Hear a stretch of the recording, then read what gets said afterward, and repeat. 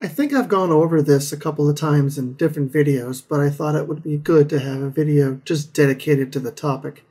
I mean, it's a pretty simple process, but if you don't know how to do it, it can be quite frustrating. So we're talking about importing an image into your canvas in Clip Studio Paint. Maybe you penciled it outside and you scanned it. Someone scanned it, or they created it and they sent it to you, and it isn't a Clip Studio Paint document, then this is how you would do it. First, creating your document, and you go up to here,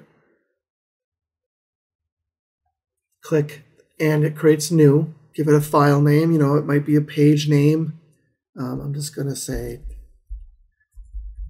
test comic. Presets. Now I do everything in 11 by 17 inches at 600 dpi. That's just what I like.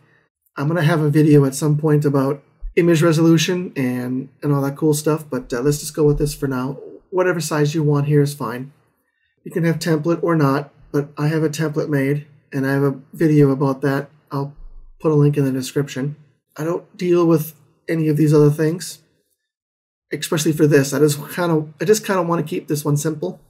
So click OK. And here is your canvas. If you did not have a template you added to it, it would probably only have 1 or 2 layers over here. But because I have a template, it's got all these different layers. Now, unfortunately, I have to go off the recording screen, but you can go to File, Import, Image,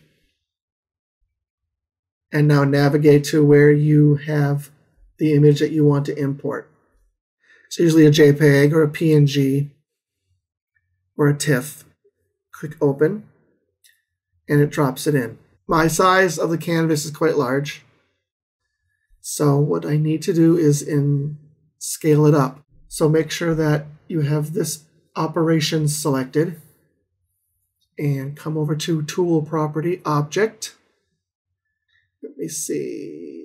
Keep aspect ratio. That's important. And this will keep it proportional as you increase the size or decrease, whichever way you're going. It won't squash it or flatten it. And you hold down Option or Alt, and you can then size it up. Right now, the layer is at 100% opacity, which might be difficult to ink over. I have a folder as a part of the template that's 50% opacity for pencils. So all I do is leave the layer for the pencils at 100%, but the folder will make it at 50. And I think that's a lot easier to ink over and see the pencils, but you can see the difference between your inks and your pencils. If you want to, up in the layer properties of the image the pencils you just imported, you can click on Effect and change the color layer to a blue or whatever color you want, which is like the non-reproducible blue that some pencilers back in the day would use, and probably today. But I don't do that. I just like it like this when I'm inking. And then I always like to make sure that that layer is now locked. So if I have a brush, I get this symbol here, which means I can't do anything to the layer, which is very important. That is all there is to it.